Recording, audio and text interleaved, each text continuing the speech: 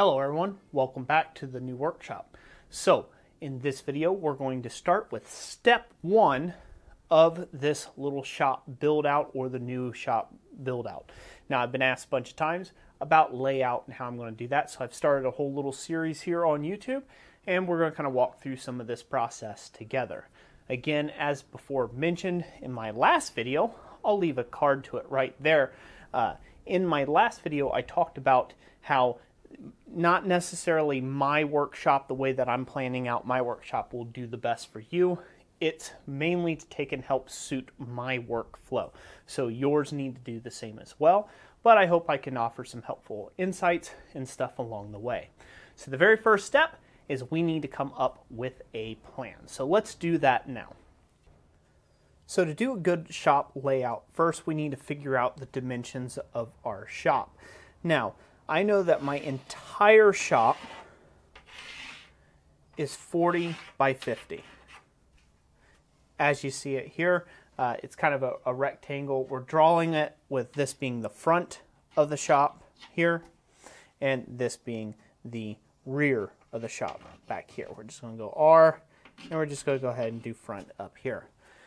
So the section that we're standing in right now comprises roughly about a third of that shop space.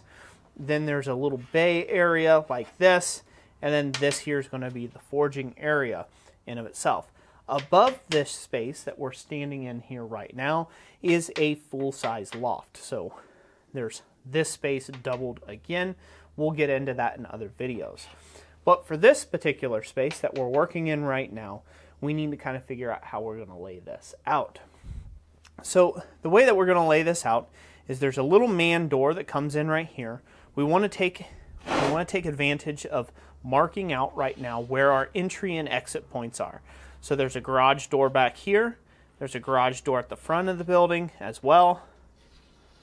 There's one in the back, one in the front. There's a little man door that you walk through on the side.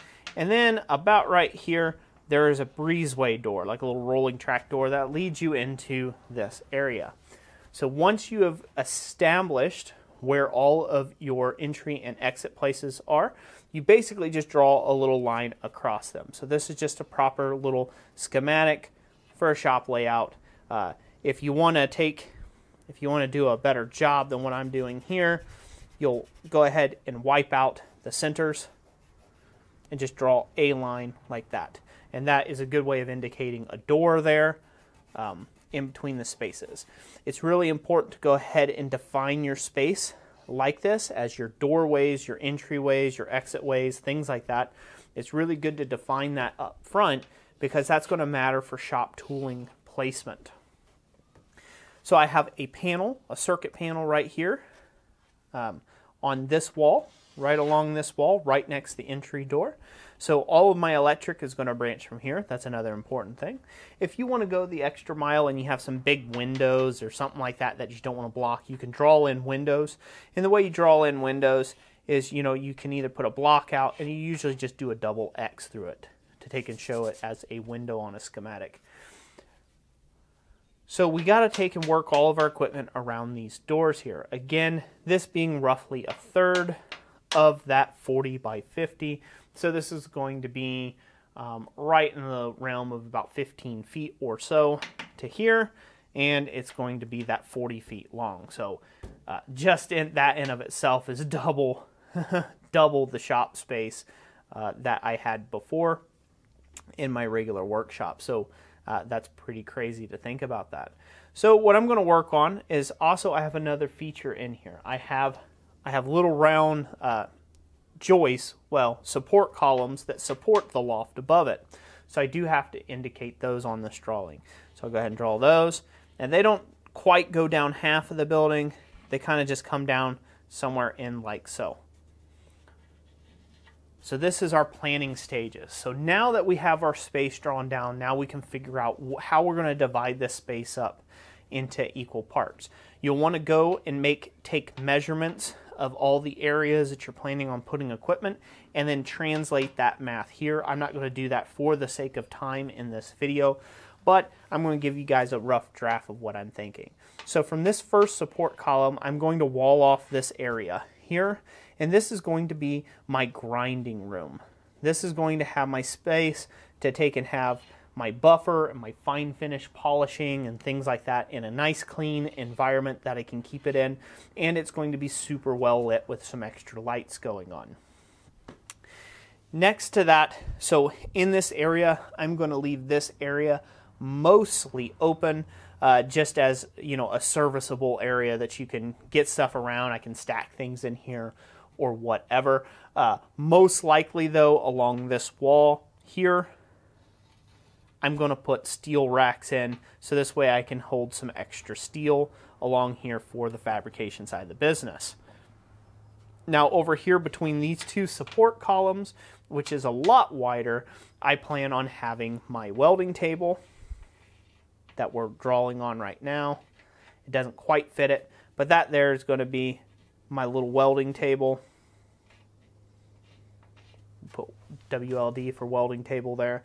And so I have to bring electric. I know I have to bring 240 volts of current here.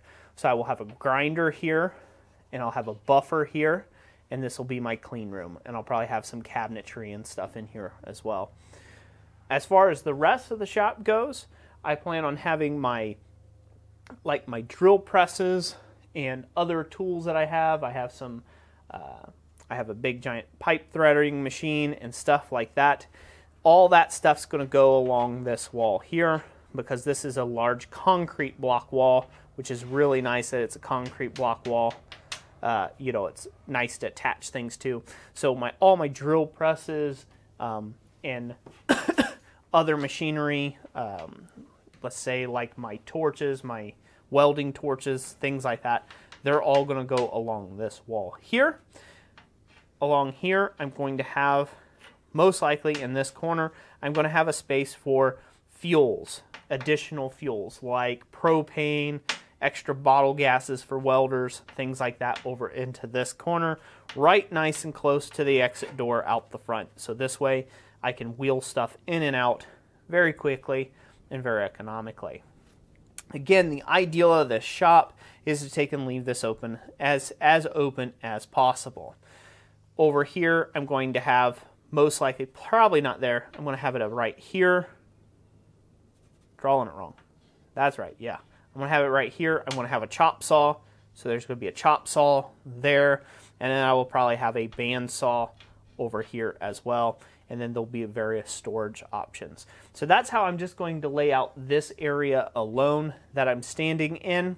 The next chart that you need to draw out is your lighting. So once you have this, and I don't suggest doing this on soapstone, I suggest laying this out on a couple pages of graph paper and really drawing this out in detail. It can help out, especially when everything's such a wreck like it is here in my shop. That's my suggestion for shop layout. But that'll be phase one of this whole journey. The forging area itself, it has two big support columns right here and here. It has a mortise and tenon low wall in here. So this is going to be divided up into two spaces. There'll be a power hammer back here in this back corner. There'll be a grate hearth here for the forge. Olga will be somewhere right in this area as well. You know, it'll be my anvil, if you will be somewhere in that area as well, and then along with vices. And then I'll have additional forging equipment, probably a press on the other side of the grate hearth. There'll be an area there as well, and I plan on keeping most of this area open for additional forges. Having the ability to teach classes and bring out some portable forges from time to time will be a great benefit in leaving this spot open. That's really what I want this main area to be, is a place where I can teach. Not only can I teach a limited amount of students, obviously maybe 3 or so, not only can I set up some multiple portable forge stations, but I have enough room to drive in equipment if I need to move something in and out, and that'll be great. So that's it. That's kind of the basics of the layout. We started with a good point here. Now the next step is basically to get this place cleaned up and ready to take and actually go to work. So there you go. There's the long-winded version of how you make out a shop plan. So I hope you guys enjoyed this video somewhat. Let me know in the comment section if you did, and hit that thumbs up button. That's always greatly appreciated.